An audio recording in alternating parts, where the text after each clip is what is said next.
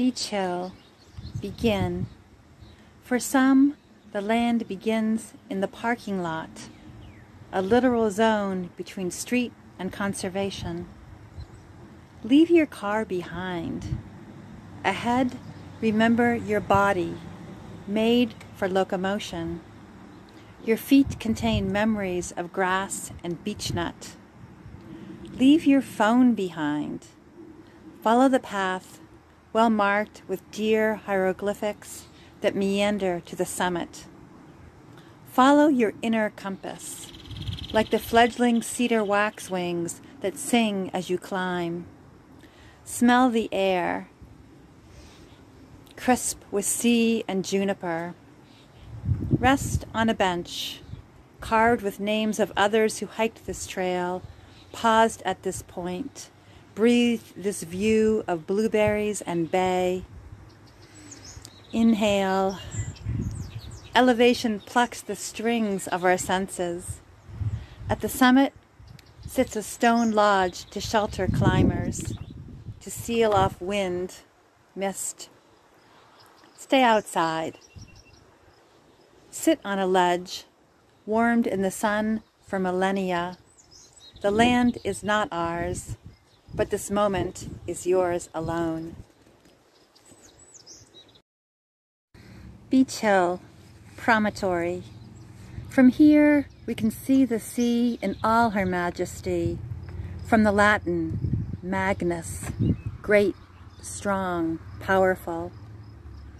How the language we use to express our sight and delight also binds, confines, confounds, and restrains us.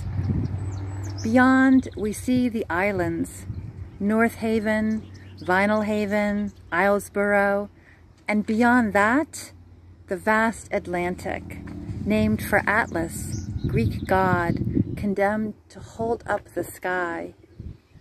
The Atlantic, immense salty body of water, body of life, sun freckling her skin with light.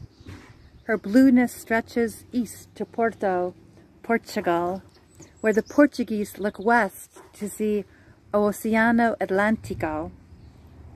At home, on my desk, an old globe, yard sale globe, circa 1960, mounted at an angle, with lines of currents sweeping like cursive. East of the starred capital of Boston, a notation, limit of pack ice in spring. Trace your finger from Beach Hill, past Porto, through Yugoslavia, the Ukraine, the USSR. Names and landscapes have changed and remained. When we first saw Earth from space, we saw our planet floating in a sea of twilight, humble, vulnerable, venerable.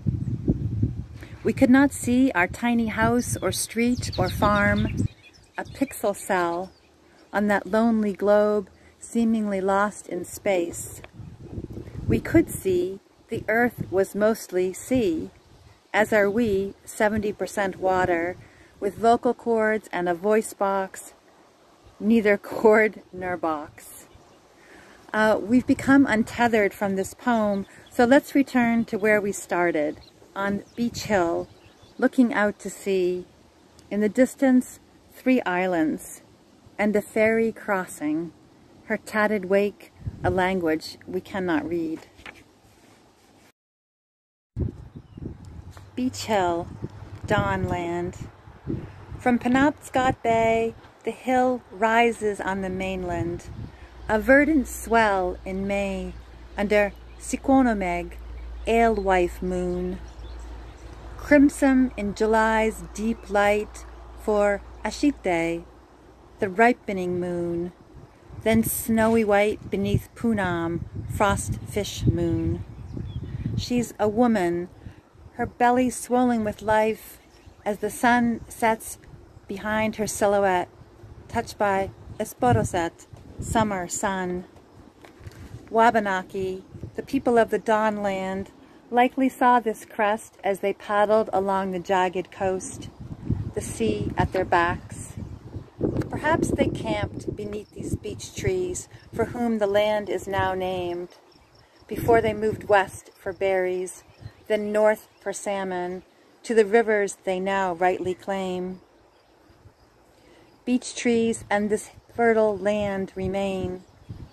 Beech, whose name gave us book, though her thin skin scars easily. Beech trees, her wood carved for drums, higher toned than birch, sister tree with thicker bark and airy crest. Beech trees, slow growing, their canopies create a vast green sky of toothed leaves, breathing for the mother trees that birth them, their fruit feeding the animals that feed them.